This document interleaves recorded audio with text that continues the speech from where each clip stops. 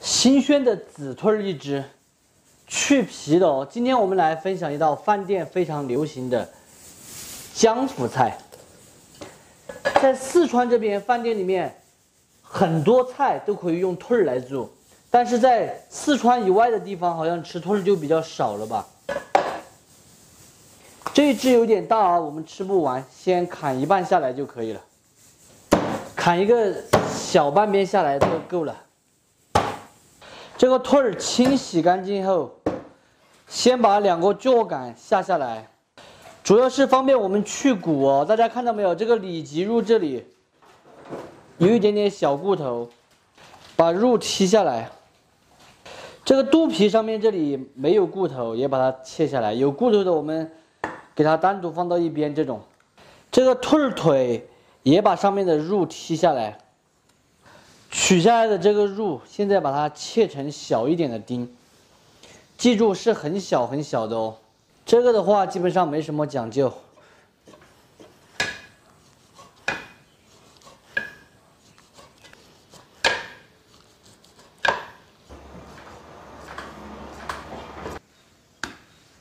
香料的话就准备一个这个水果玉米，饭店里面一般都是用的听装玉米。我们的话用新鲜玉米口感会更好。找一排比较直的，用刀先给它开一排下来，才方便我们等一会儿骂。看到没有？现在的话就挨着刚才花的那里这样子骂，把它全部骂下来。在农村就叫骂包谷，这也是最传统的方法。记得以前种了这个玉米之后，都是靠手一颗一颗的全部骂下来的，不像现在都有机器了，放进去一打就出来了。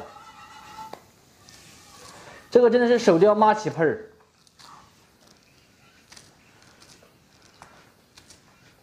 再来准备一点小青椒，也给它切成小颗颗。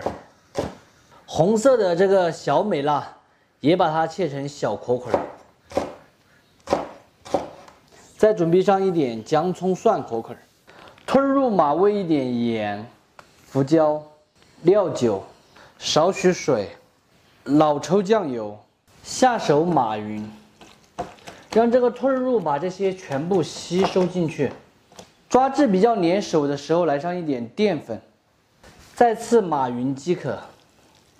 来一点油封姜，锅内烧水，下入清洗干净的玉米，焯一下水。焯开过后，煮1分半钟的时间，把玉米煮熟。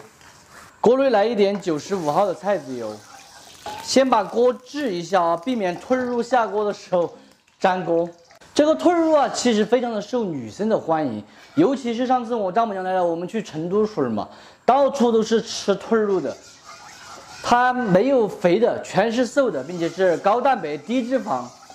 就连我丈母娘他们从来没有吃过的，都觉得这个兔肉好吃。把锅炙好，下入码好的兔肉，快速的给它滑散，滑至7成熟，下姜葱蒜，稍有煸炒，下入1半的这个青红椒。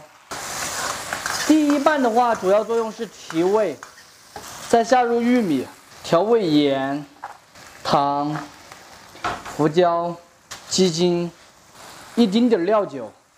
下入另1半的青红椒，大火拨断。起锅前淋一点锅边醋，增加鲜味的。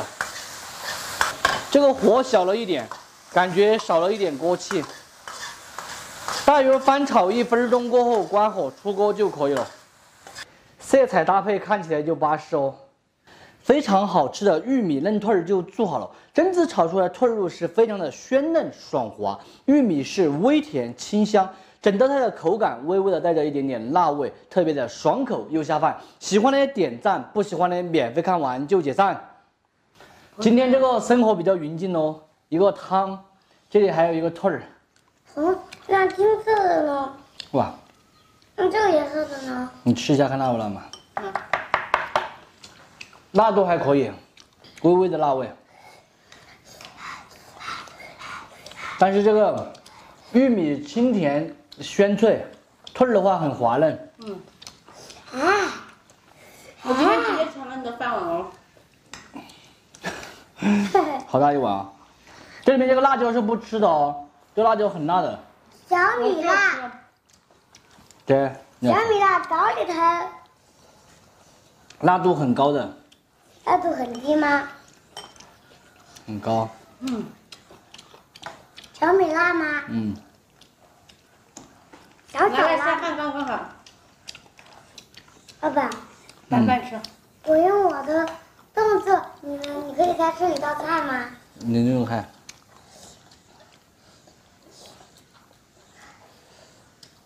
什么菜？不知道。张大骨噻。哦，酱大骨啊，你想吃了吗？我后面还在挑那个什么来着，骨髓的。哪里啊？他想吃酱大骨了。炖排骨，很多人老是炖不好，炖出来又柴，并且汤也不鲜。今天就给大家分享一下排骨汤的正确做法。清洗干净的排骨，先把它剁成小一点的块。现在的话，这个排骨要稍微便宜一点的哈，只要10多块钱一斤，可以实现排骨自由了。大家宰不动的朋友，可以叫年轻的老板娘给你宰好。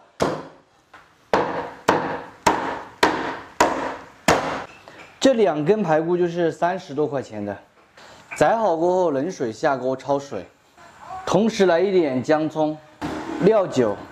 这一步主要就是去除排骨里面的血水，当然我们也可以提前用清水把它泡个3个小时，焯开后打去浮沫，再煮3分钟，捞出来冲洗干净。焯水的这一步一定要把它焯透，不然等一会儿煮出来的汤也会有这样子的血沫，就比较难看。现在锅内来一丁点儿油，主要是防止排骨下锅的时候粘锅。焯好水的排骨，煸炒一下，它吃起来更香，并且可以把排骨上面有一些肥油煸炒出来，吃起来的时候这个汤它才不会闷脑壳，不油腻。稍有煸炒过后，来上一点姜葱，烹入水，焯开后用勺子打去这些浮油。再来上几块花椒，主要是去腥压抑增香。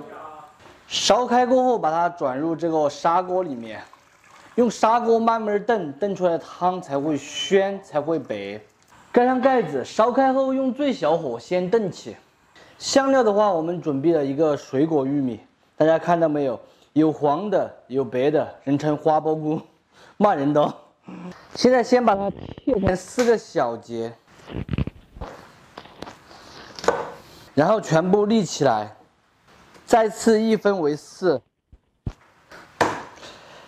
这样这个玉米等一下我们吃的时候直接从边上啃就可以了，非常的方便。饭店里面都是这样子切的，如果切成这种圆的，虽然简单，但是它吃起来不是那么方便，并且一次要吃好大一个，感觉没那么爽。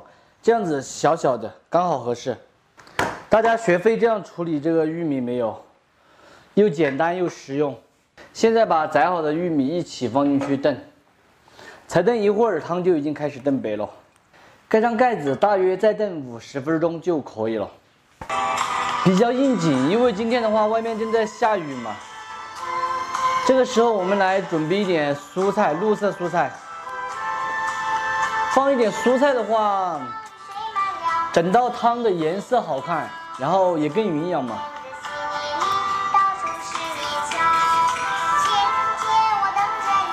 这个蔬菜我们这里叫软浆叶，也叫豆腐菜，吃起来是那种滑滑的感觉，很多人都不喜欢吃，但是你多吃2次的话，你也会上瘾。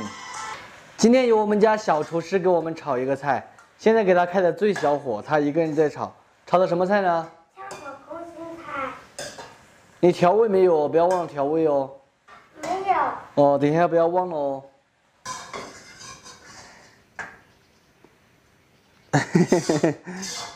还可以哦。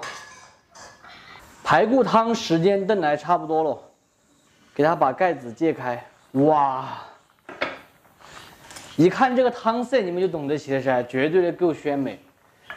现在把里面的姜和葱拈出来不要，看这个排骨，基本上已经炖来要离骨了，好软烂。调味盐。这个盐是百味之首，如果盐味不够的话，就什么味都没有。一点点谷氨酸钠，再下入刚才清洗好的这个软浆液，烫一下基本上就熟了哦。这叫万花丛中带点露。烧开后就可以关火出锅了，就不用再神出来了，直接用砂锅上桌就可以。性感的葱花也不需要放了，因为炖汤的时候放了很多的葱。非常好吃的玉米排骨汤就做好了。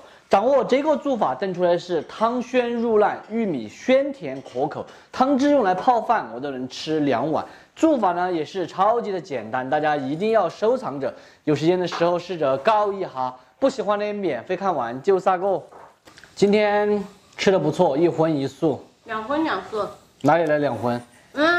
两素1荤。我要给你点个赞，必须要点个赞，点个大大的赞。我给你。你吃都没吃我炖的排骨？吃排骨。吃玉米。我先吃块排骨啊，刚刚吃了点藤藤菜，有点潮到了。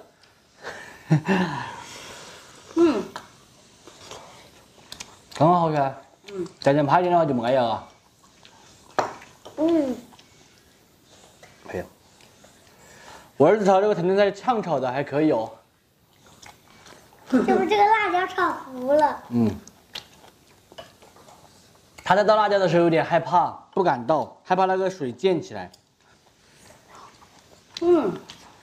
好吃好吃。